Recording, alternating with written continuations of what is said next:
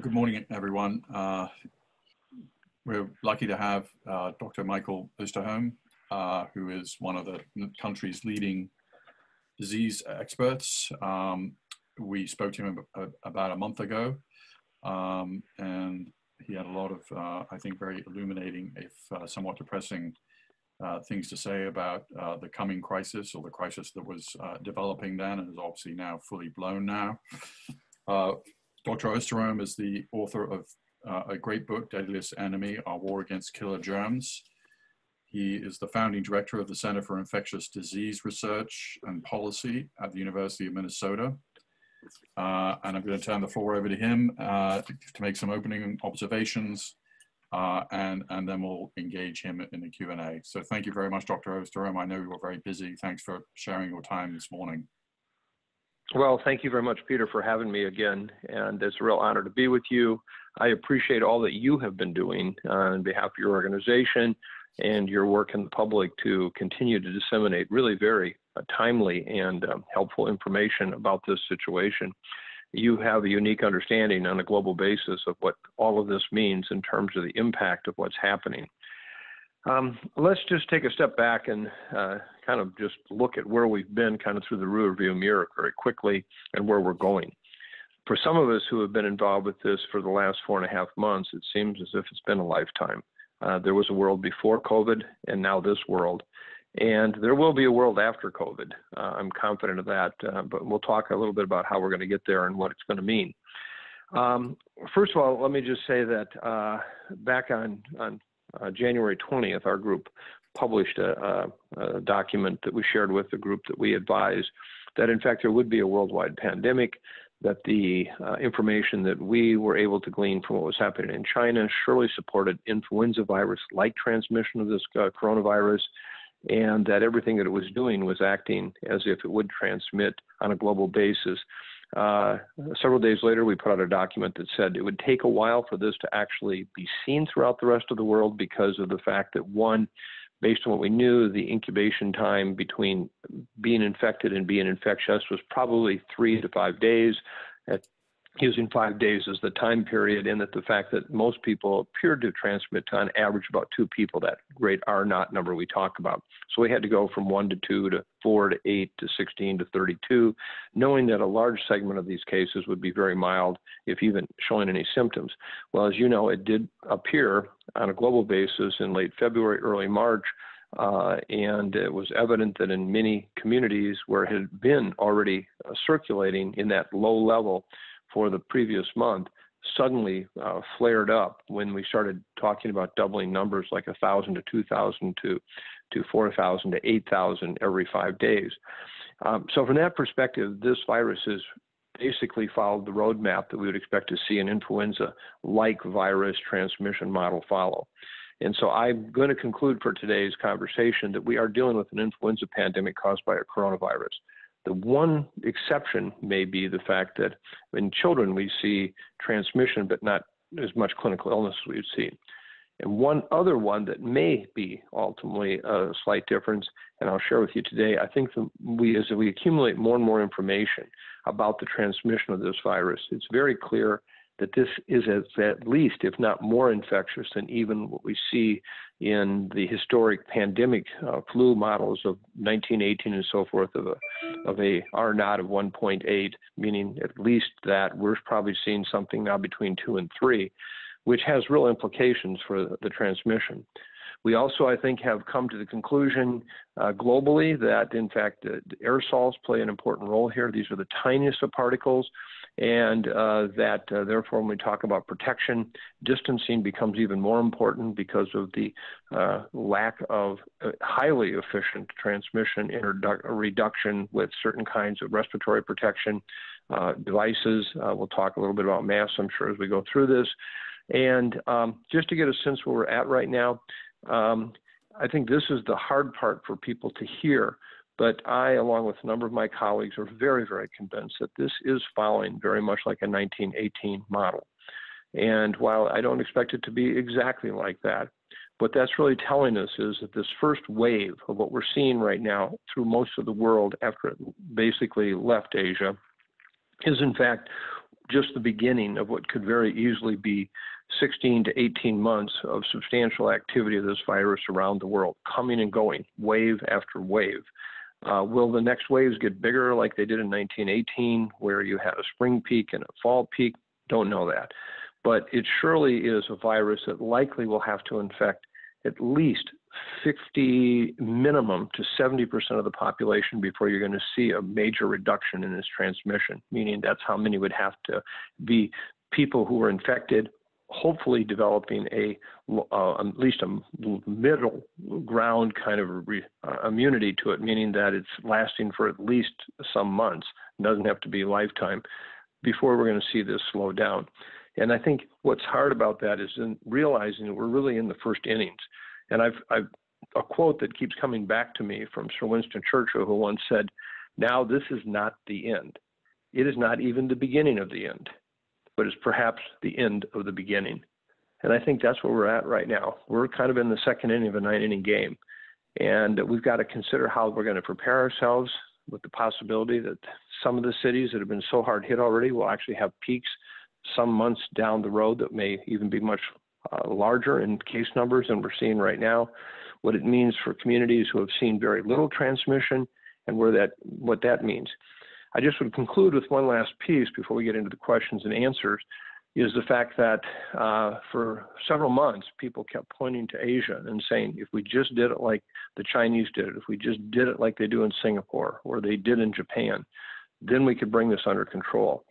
And I think people are now realizing that at best, any of those very, what I consider comprehensive, some would consider them even extreme control measures that were used there are starting to show the breaks in those measures, meaning that now, as you know, Singapore, since we last talked last week, declared a national state of emergency with ongoing transmission occurring in the community. We've seen the same thing happen in Japan. We're seeing increased community transmission in areas in Seoul and in Hong Kong. And I think that what's even more confusing is what's happening in China. As the situation in Wuhan has changed and now individuals are going back to work, we're seeing large crowds again. It's interesting and curious that the Chinese have closed down theaters again last week. And also they're reporting out upwards over 100 people a day who are asymptomatically infected, meaning they're positive, but they're not reporting symptoms. But meanwhile, they only report 1 or 2 cases who are symptomatic. These are, again, among Chinese nationals, not imported cases. That makes no sense whatsoever. And so many of us are very concerned, if not greatly challenged by what the Chinese government is reporting for numbers right now. And the bottom line is that after 4.5 months of the most extreme population movement limitations ever put in place from a public health standpoint over modern history, we're still seeing transmission occurring inside of China. And as the Chinese government brings back so many of these people in the Hubei province back to work, as we see now transmission in other provinces of China, I think even there we're going to see a reigniting of activity. I don't believe it'll ever be as bad as it was in Wuhan just because of the ability they have to basically confront this situation. But we can't use Asia any longer as the perfect answer for what is happening here.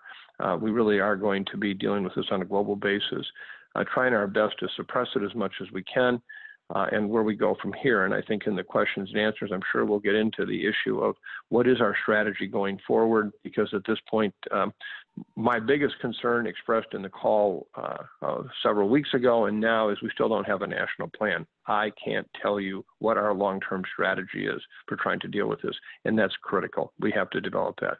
So with that, Peter, I'll turn it back over to you, and we can go from there. Well, what should that long-term strategy look like?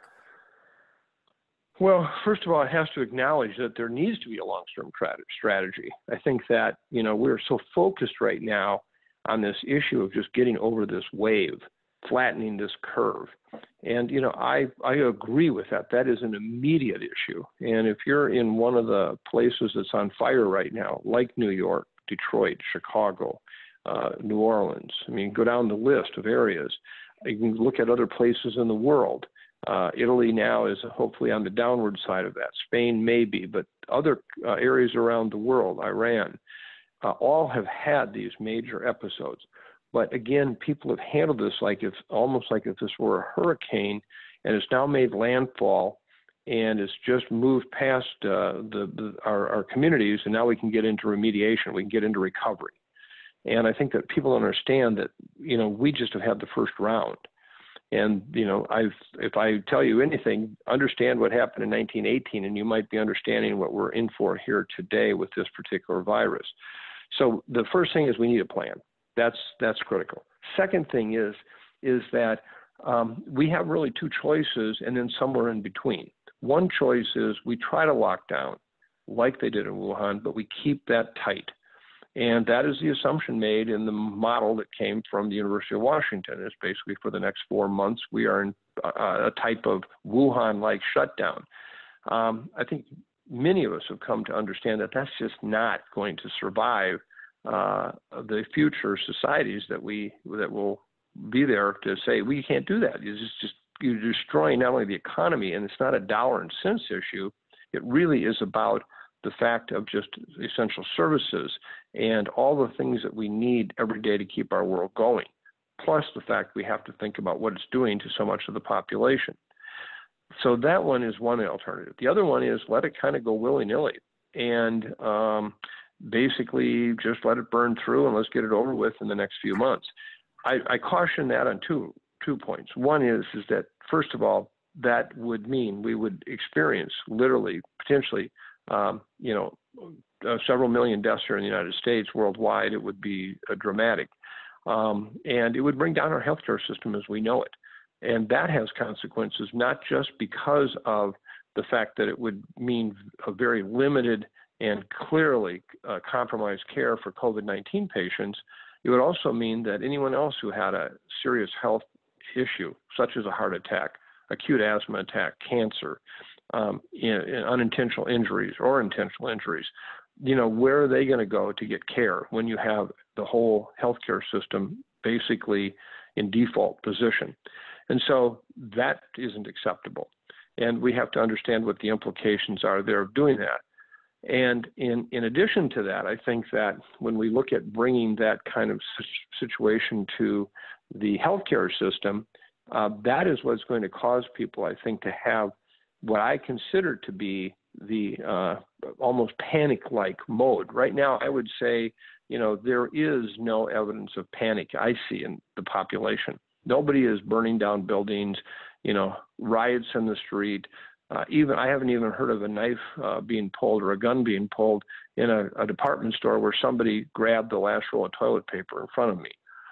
But people are really afraid. They are afraid, and they should be. And they are experiencing tremendous emotional stress. If you're unemployed, still waiting to understand what you might get for unemployment basis and worldwide how this plays out.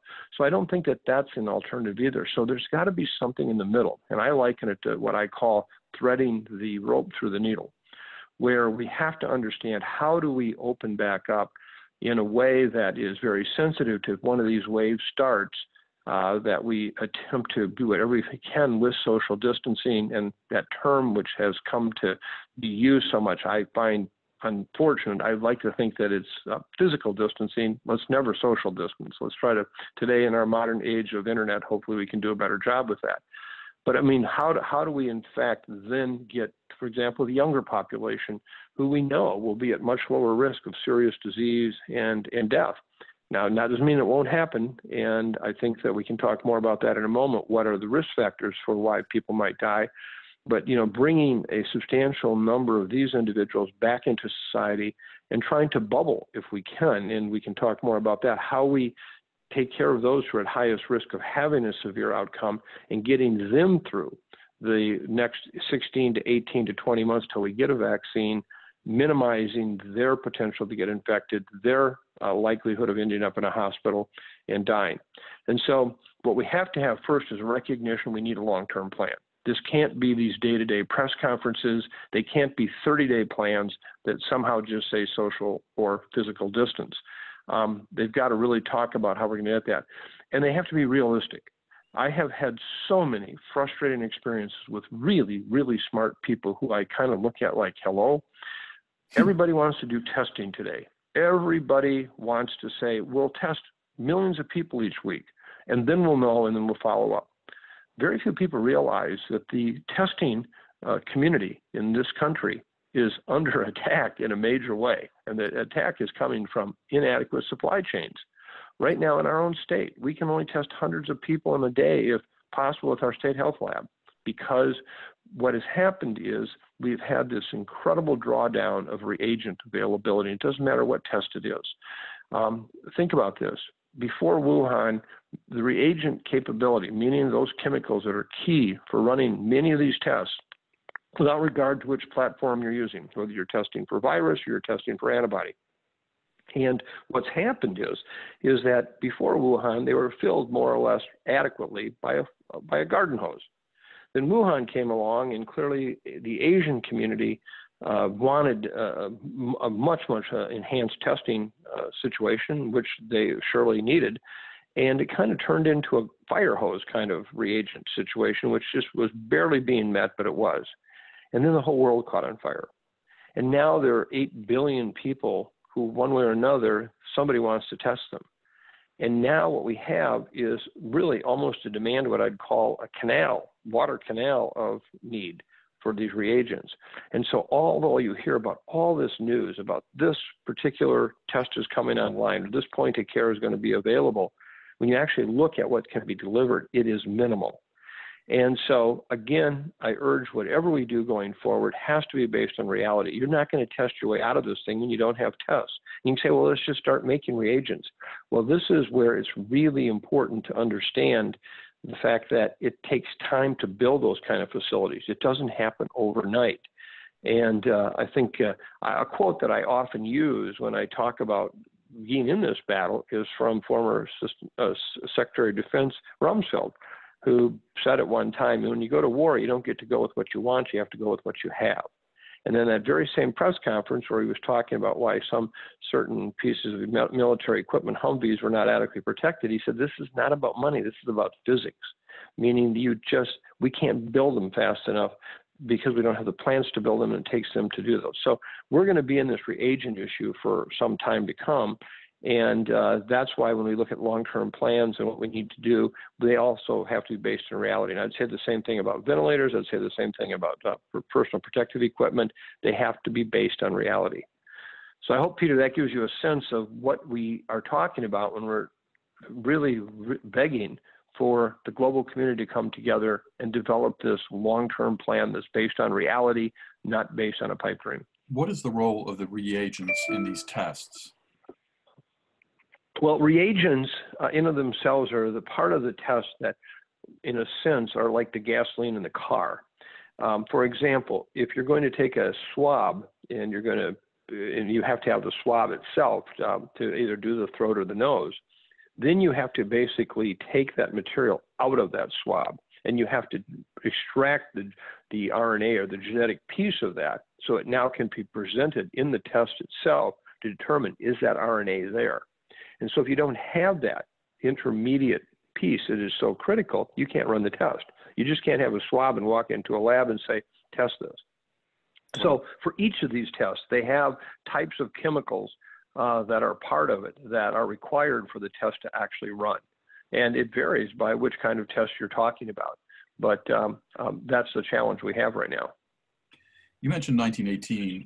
And can you reflect on the differences and the similarities? Obviously, the famous cases of, St. Louis versus Philadelphia and others. But because when people hear 1918, they immediately think of 50 million, 60 million people dead.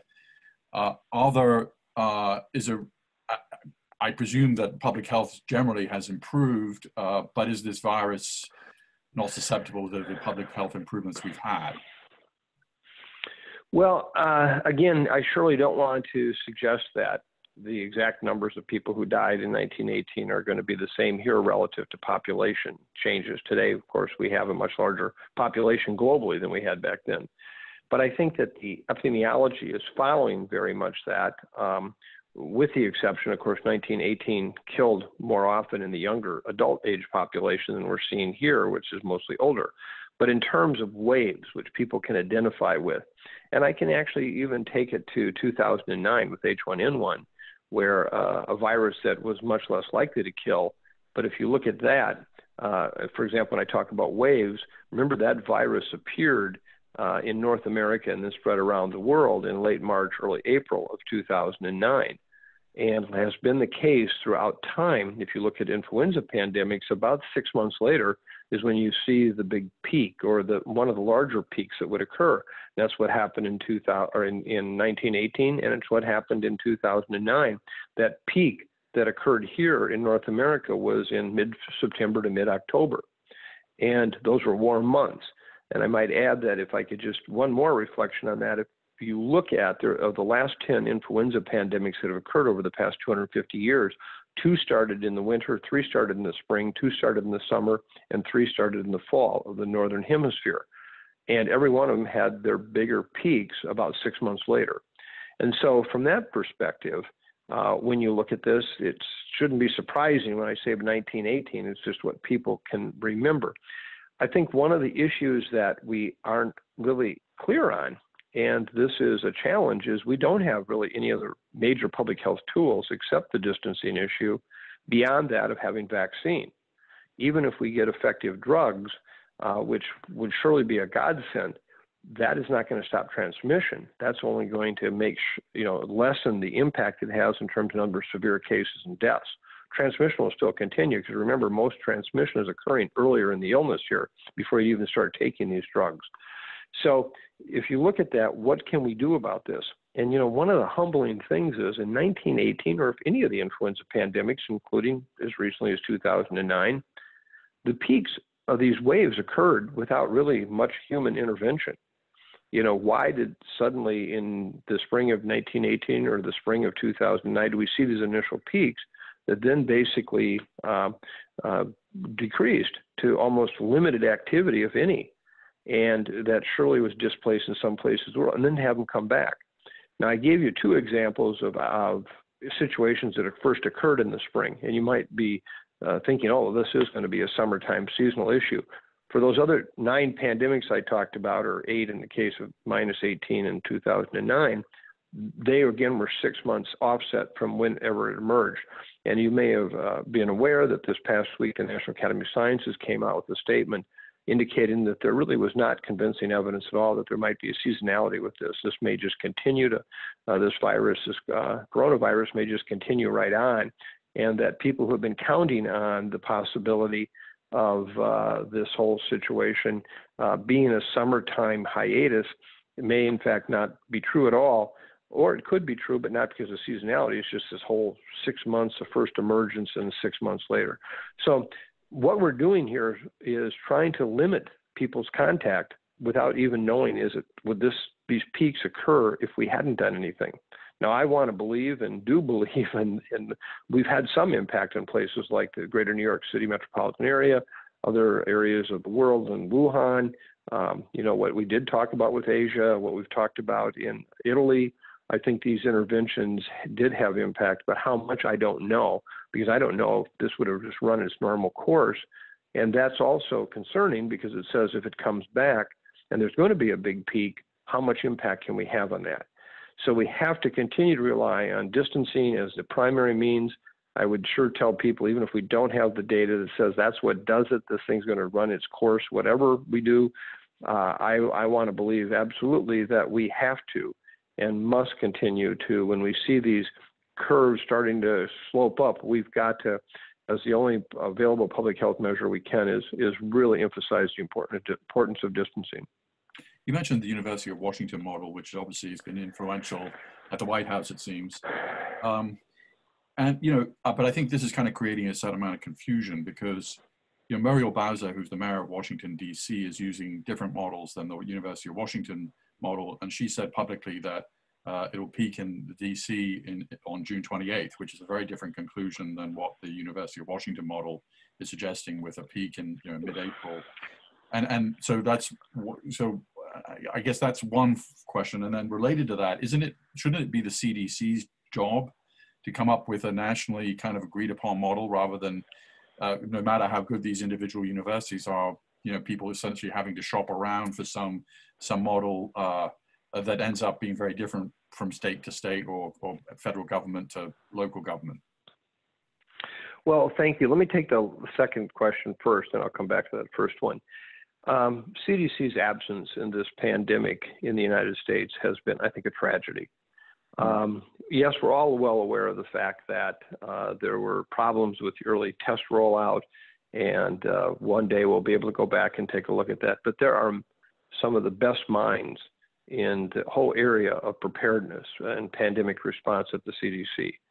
And their absence in a public way of doing just what you just said, coordinating all of these different modeling activities in a way that can synthesize them and bring them together in a coherent manner, is really unfortunate. If I could urge any one thing happen today in terms of the federal response, is that they have to have a much more important role at the table than they do now.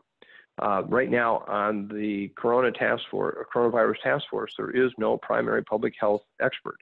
I think Dr. Fauci has done an incredible job. I have the highest regards for him, and thank God he's been there. But again, the issue of modeling and the issue of surveillance really are expertises that fit best at CDC. I would say the same thing is true about Dr. Bricks. So we need them, and they could bring more discipline to this whole area of modeling. Having said that, let me just briefly talk about modeling. I've had some 60 graduate hours of statistics courses, and you'd think that I would have some primary understanding of things like modeling. I can tell you right now, modeling is often a black box institution to me too. And I can tell you a couple things.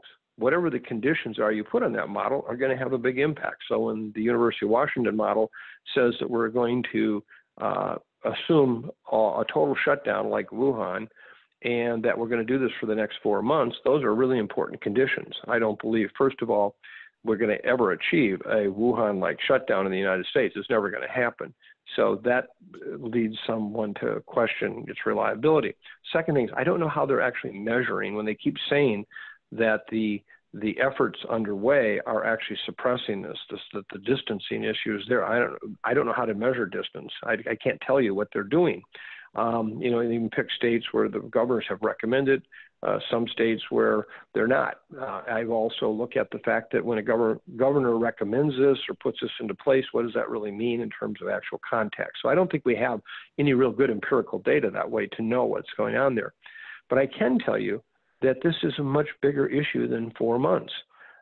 This has to be looked at in totality. So when you look at the Imperial College model or the Harvard model from Mark Lipsitz's group, they're actually talking about, through the duration of 16 to 18 months. And they're making different assumptions too on what impact this distancing will have, which none of us really know. We don't know that. So I look at this and say, okay, we've got all these different models out there. How are we going to interpret this? And I've come to the point of saying, let's throw out all the models. Throw them out. They're not helpful because they're causing those who believe that this is an exercise to criticize the administration are overinflating the numbers. Those who say the administration is trying to downplay this, you're under-reporting the numbers, and nobody trusts anybody. So I just take a step back and say, I'm from rural Iowa, where a lot of very common sense, smart people live. And I think to myself, if I were at the local cafe, how could I explain to a group of people sitting at that table what's going on? And I say, well, let's just take the following simple numbers. There are 320 million people in the United States. If half of them get infected in the next 6 to 18 months, what does that mean? And, well, you can say 50% probably get infected. That surely supports the kind of numbers that I think any of my colleagues and I have come up with as a likely number. So, okay, that's 50%. And if you don't like that number, we can take another one. If 50%, that's 160 million people. And if based on what we know from Asia, from the European Union, and from the United States, about 80% of these patients on average will have asymptomatic, mild, moderate illness, but not ever seeking health care with it. About 20% will seek medical care. Of those, about half or 10% will be hospitalized.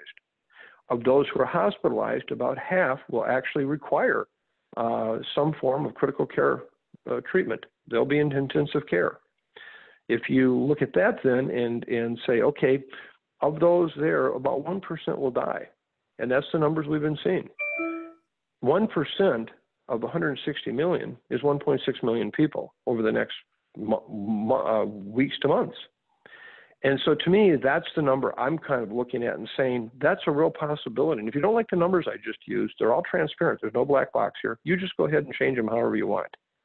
And so I think that that's the kind of situation right now where we just need to give people the sense this is going to be really, really bad. Right this week, you know, it's a sad commentary to say this, but on a daily basis, on average, if you look at the number of people who die from heart disease, cancer, etc., on a daily basis and compare what's happened on a daily basis right now with COVID-19, it has now become the #1 cause of death in the United States on a daily basis, the #1 cause. 6 weeks ago, it wasn't even in the top 60. And so I think what we're trying to do is understand to people when a model is a model is a model, and we're putting way too much weight on them. What we need is a general sense. Is this a category 2, a category 5, or a brand new category called a category 8 hurricane? What is it? And I think that what this is telling us is on the most basic back of the envelope estimate, this is a really bad one. And so we have to be prepared for that. And beyond that, I think the precision is just not going to be there. It's just not. And anybody who tries to slice and dice it too much, we're just going to get into a debate about what it really means. What has surprised you about this virus and COVID-19?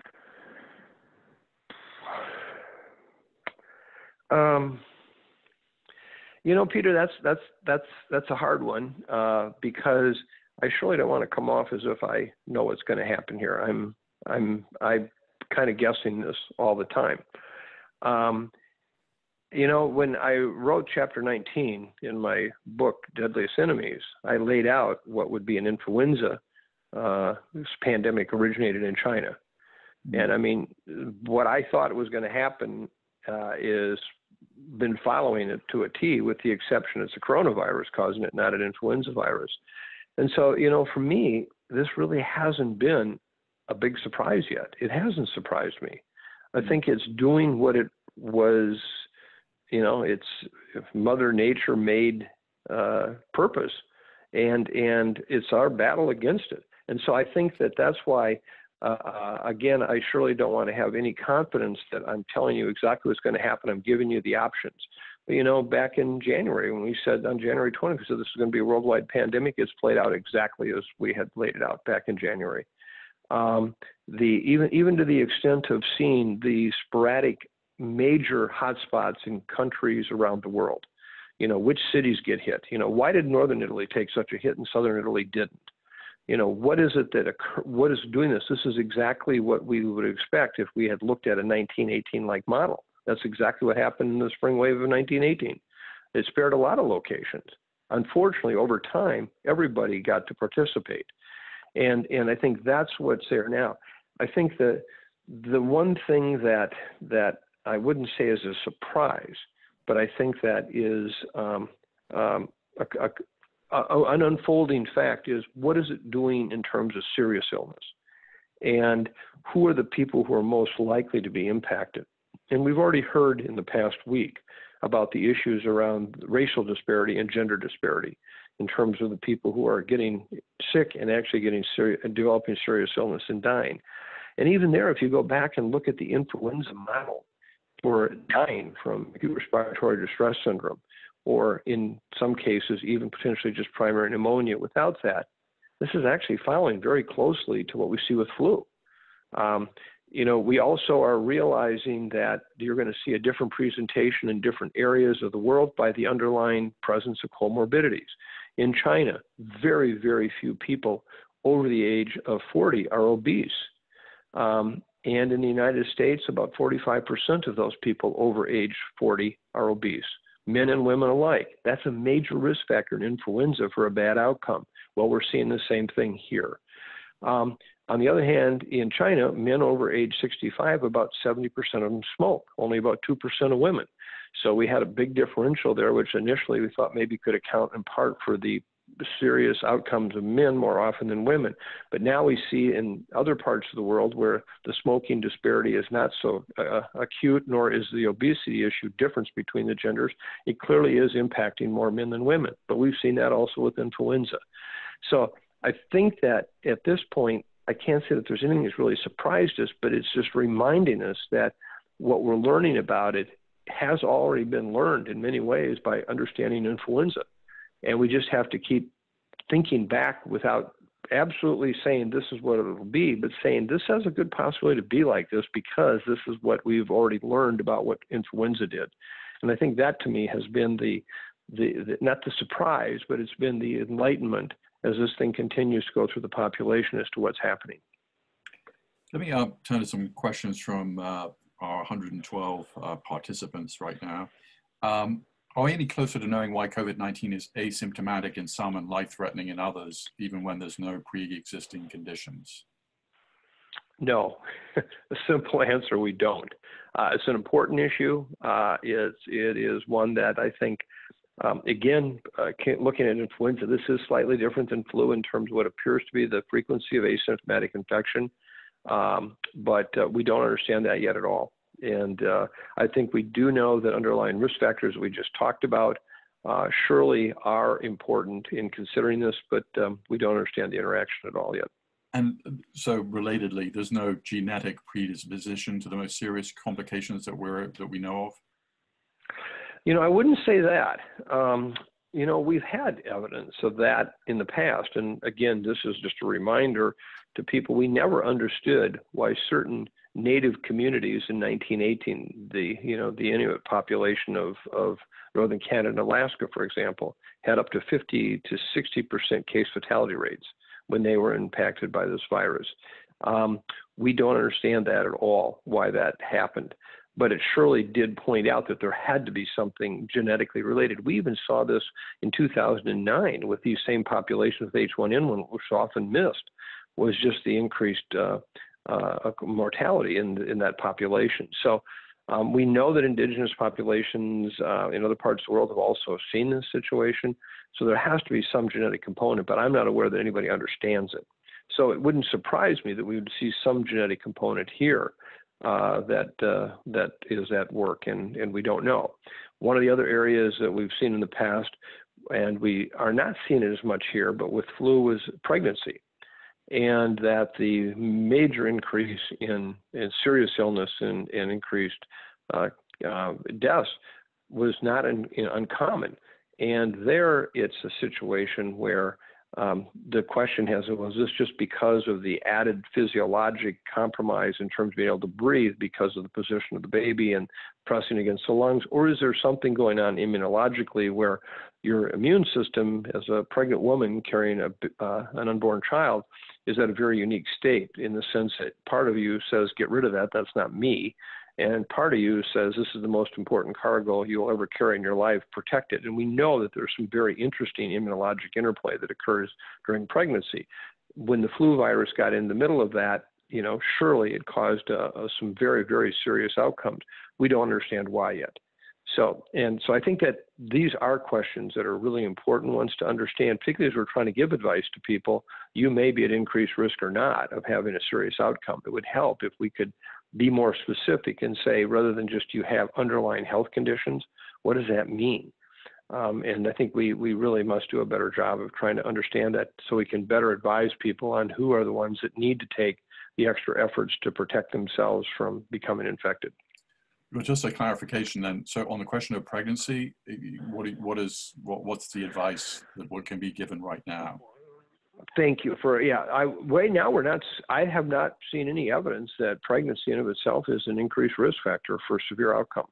We surely have pregnant women who are infected, who are very sick, but we're not seeing that as an increased risk factor, meaning that they're not protected against getting seriously ill, but they're not getting in a higher frequency getting seriously ill. Is there a world in which we would all be issued nationally recognized kind of status as being immune that would allow us to go back to work? And relatedly, you know, would that be 100% if there are sort of faulty tests that we've seen, I think, some faulty tests already? Yes, this is another one of those kind of really questions. I've seen this come out from a number of people in the last few days, that we just need to have this kind of system where we test you to see if in fact you have been infected using serology antibody tests. Let me tell you right now, the testing in this country and in some other parts of the world is nothing more than the wild, wild west. There are now over 70 companies who have received emergency authorization approval from the FDA or states to now bring serology tests forward. I chair a group here in Minnesota that is involved with the testing question, trying to look at this and what testing is available, what are the shortfalls, but also what are the limitations. And I can tell you right now that at least probably 35 of these 70 tests should not even ever be on the market. How they got licensed is just beyond me. I mean, how they got approved, I should say, not licensed. And so I think there's going to be a lot of bad information out there for some time to come. And so before we can launch on any kind of a national program, we have to understand two things. One is, when I get tested, with whatever test is used, what does that result really mean? Do I really have antibody or not? And I think that's a big challenge. The second thing, if I do have antibody, what does it mean? Am I protected? Is it just meant that I, already had my scrape with the virus, but I could have it again? And I think that at this point, we don't really understand that yet. These both, to me, are important moonshot issues we need to do right now. We need to bring clarity to the serology work. We need to really invest in trying to get as much infrastructure for reagents and testing in general. All the comments I made earlier about the compromise of testing hold true for antibody detection, serology. And then second of all, we have to know, what does it mean? Am I protected? Am I not? How are we going to find that out? How long am I protected? What does it mean? So I think until we have that, Peter, I think it is a wild, wild west. And I worry about that. I look, for example, in trying to respond to this situation in terms of healthcare workers. I think there have been a number of healthcare workers who have been infected, who suspect they've been infected, were never tested at the time. There weren't adequate testing available. And today, if they could know that they were antibody positive and that there was sufficient data to say that they likely were protected against becoming infected again, that, wow. Think how that would change the game in healthcare if 20 or 30% of our current staff are already protected. That would give them an incredible peace of mind. It would help us relieve the pressure on PPE as we know it, because you very easily could be in these wards with COVID-19 patients and not have to wear an N95 respirator and feel confident that you're still protected. So I think this is really important, and it's a priority. I think, again, we don't seem to have a national prioritization around this. Instead, what we're doing is prioritizing getting more and more companies approved for their emergency authorization test, which may be nothing short of junk. On the question of PPE, why the failure there? Is this a policy failure or is this something else?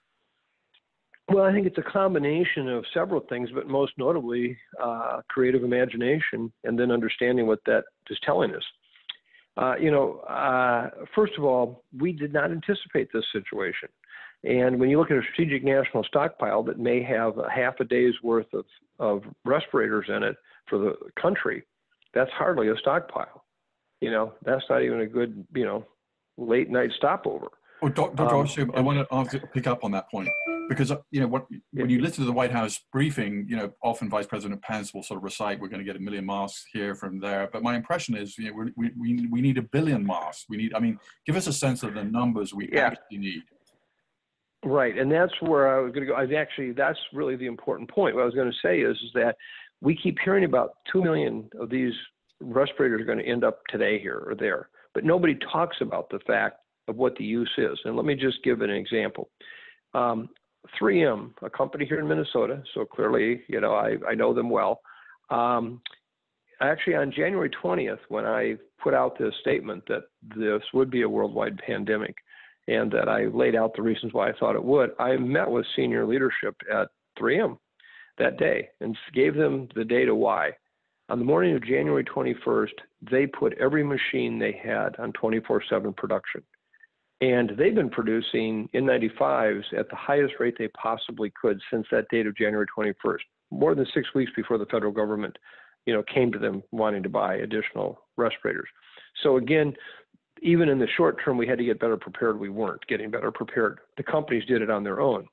But to put that context there of what you just asked, Peter, about the number, 3M can basically produce about 35 million respirators a month if every machine is going full bore. And anybody thinks they can come in and suddenly produce N95s. That's just crazy. You have no idea how complicated these respirators are. For example, that's not paper in front of you that you have. That's a matrix. It's a poured material that allows air to move through it while trapping virus. Just because you make cars doesn't mean you can suddenly make those, okay? But the 35 million that they produce a month, last month in February, before we actually had COVID really circulated in New York, one hospital in New York alone went through 2 million N95s, just that one hospital. So you can see the shortfall is huge. So every time I hear about this many more respirators, it gets back to your point, how many do we need? So don't tell me, you hit, basically we got 2 million more when at that very point we need 50 million more. And there is no one number right now. We've looked at numbers between 500 million to over 1 billion respirators could be used. Now, I don't happen to agree with that because I think the number is lower because the other thing we haven't done is we haven't done any conservation of respirators, meaning that we should be able to be using these. We published a piece on our website earlier this week about how do you actually disinfect and refurbish an N95 so you can use it over and over again and still keep its efficiency. What kind of engineering controls have been put in place in healthcare facilities so that if you have, instead of 15 rooms, that each of them has a COVID patient in it, and every time you go in and out, you have to doff and don, meaning you put it on, take it off, throw it away, put all 15 of those people in one ward, make sure that the air exchanges are appropriate so that it's not blowing infectious air back into the hospital. And then once you have those 15 in one ward, you're in there. You don't have to, take your equipment on and off every time. And so we need to do things like that too that we don't hear much about. We believe that you could save a sufficient number of N95s for multiple use if you just took up some of these refurbishing programs. And again, we don't have a national prioritization of that. That to me would be huge in helping healthcare workers have adequate protection. So the number is, Peter, much, much larger than we ever hear from the White House. I wish just once we could hear at one of these press briefings, this is what we have, but this is what we need. This is the shortfall, and what are we going to do to try to deal with it? Never hear that. All we hear about is how many pieces of equipment are out there or being moved without any sense at all of what was needed. What kind of failure is that? Major. I mean, I think the whole logistic issue, right now we've put 50 different governors kind of in charge of the country. And I think many of them have performed admirably. I have such respect for what they've done. They're trying to thread that rope through the needle, and they all are kind of on their own. Now they're helping each other. I will say that. I think that there's been a kind of international collaboration, but there has been a failure of national leadership here that's clear and compelling.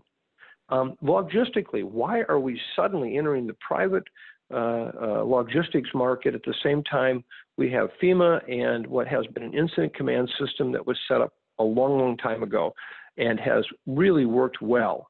And what it would do is basically allow for an equitable and a timely way for all these different critical pieces of equipment to be allocated to the states. As you've heard many times, we've basically turned the 50 states into almost like an eBay environment where everybody has to outbid everybody. That is crazy, just crazy how that's happened. And so what we need to do is come up with a standard. Who has the highest priority for ventilators? Who has the highest priority for PPE and why? And then we match up with that. And, if we don't have enough for that, then everybody knows why it didn't come to your place. It went to somebody else's place, because it wasn't about who could pay the most or who happened to be savvy enough to have a relationship with a private sector company, but it was actually about somebody was really air traffic control. And right now, I liken this situation. We got 50 pilots out there, all landing their planes at the same time, all by themselves, and only if they're about ready to have a head-on collision with another plane do they get the chance to call air traffic control tower. That's unacceptable, and that's what's happening. Yeah. Let me turn to a question about, now that we know that the virus is to some extent aerosolized, what's the relative risk of going to grocery stores, pharmacies? Should we be doing delivery, curbside pickup instead? If most people in the store are wearing masks, is it safe to go? What is the implications of all this? Yeah, and this is a huge challenge. I mean, clearly, I don't want people to think that because we're talking about aerosols, these very fine particles that sit in the air, and I mentioned before, the kind that are, when you see the sunlight coming into your window, you see it floating there, these particles. That's an aerosol. But at the same time, we have to acknowledge that, we have put far, far too much emphasis on hand washing and environmental control. Listen, I come from a world of infectious diseases where I've spent my whole life preaching the importance of hand washing. I would never want to change that. It is important. But we have to be intellectually and scientifically honest with the public and say, don't stop washing your hands, but don't think all of the self-emphasis is placed on decontaminating the environment, or that basically washing your hands is going to have a big impact, because it's not. And even CDC on their website at one point says, we don't know if the environment plays much role, but likely doesn't in transmission of these kinds of viruses. And so, again, keep the hand washing, but it's not an obsession where that's what's going to make the difference. It's in the air. It's the air we share and breathe. The more times you go into public spaces, the greater the likelihood you're going to swap some air with somebody who has the virus that doesn't even know it, meaning they're not even symptomatic. And, we have to be honest about that. Does that mean if you want to go to the grocery store, can you? Well, I would say if you're a person at high risk right now for having an adverse outcome, let's do everything we can to find a way for you to get those groceries delivered to you, even left outside your front door where you can go pick them up and not have to have contact with someone. Or if you are someone who knows someone who's absolutely had COVID-19, likely now protected, they could bring them to you. But I wouldn't want those people going out in public places like this right now with the level of virus transmission we have. Now, for others who say, well, you know what, I'm going to have a relatively low risk of getting a serious outcome if I do get infected, I think we have to look at that and say, well, we don't want you to transmit it to anybody else, but you make that decision whether you go out there or not. And so I think that we have to be more honest and just say that, yes, breathing someone else's air is going to put you at risk. On any one given day, how big is that? I don't know. It's you see how this virus is moving. How many people have been infected to date? We don't know. Guesstimates will come out 10 to 15% of a place like in New York City. That's a total guesstimate. But the chances are it's out there. So, but we can't stop living life. We have to move forward. So again, this is part of what I talked about earlier about threading the needle with the rope. How do we get people back into society in a way that is also conscious of and doing everything possible to make sure we don't get people really sick and we don't let them get into the hospital and subsequently die. That's a good segue to the question of opening up. We've heard a lot from President Trump and others about opening up maybe even next month. Is that sound strategy? Well, I said from the first day, and I think I said it on this particular session we had a month ago, is, if you're going to ring the bell, how do you unring it? And we've made a number of recommendations about pretty dramatic actions in our society without really understanding, well, how do you unring it? I kind of liken it to what's the on and off ramps of a freeway. And right now we're all trying, I think, to work on that to say, if we are at a certain level, should we be enacting these kinds of very strict recommendations? And as you've seen across the country, there's been a big diversity on this, and some people don't believe that we should be doing anything. I find that unacceptable in the sense that they're not just putting themselves at risk, but they're putting others at risk if they're infectious, particularly if they're in the hospital. needing care, they're putting their healthcare workers at risk that are taking care of them.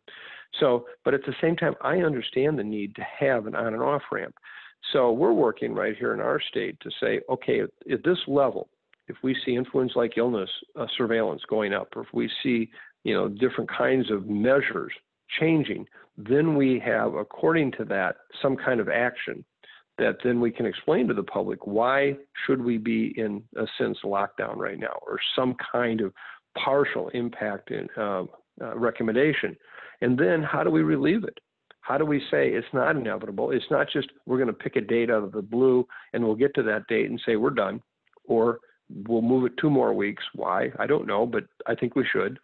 And we need a really objective way. And I think if we had that, all 50 states would welcome that, because then it could give them the opportunity to say, look, we're on fire here right now. We're not going to change recommendations, but others that say, we aren't seeing that kind of same situation. And they have the data to actually support that. It's not just that they're not thinking they're seeing it. I think there are many areas right now that are in this early amplification stage I talked about at the beginning of this call, where we, had evidence that cases were circulating. It's just that they hadn't really raised their ugly head a high enough level to actually be detected. And so I think at this point we need the on and off kind of ramp data and outcomes so that we know how to do this. And we don't have that right now. We just don't. So, people pick a date out of the blue, and it's all about flattening the curve, which again, I don't really know what that means in terms of if you flatten it, how do you know that anything you do or don't do is going to keep it flat? And what are the criteria to look at that? So we need that badly. Well, just in our final 2 minutes, Dr. Osterholm, there was a good question about Wuhan, basically sort of saying why, at least the official numbers of deaths are pretty small relative to the size of the population. Do you believe those numbers? There's obviously been a controversy around Chinese lack of transparency. What do you make of the official numbers coming out of China? Well, right now, the official numbers coming out of China make no sense whatsoever. As I pointed out, how can you have 100 or more asymptomatic infections detected today and you only have 2 symptomatic cases? No one, I think, would support that large pool of asymptomatic people exists compared to actual cases. So right there's something that doesn't make sense. And if you have that many asymptomatic infections you're picking up, I know they're doing routine screening, but that also says, look at how much virus is still circulating out there. It's got to be happening.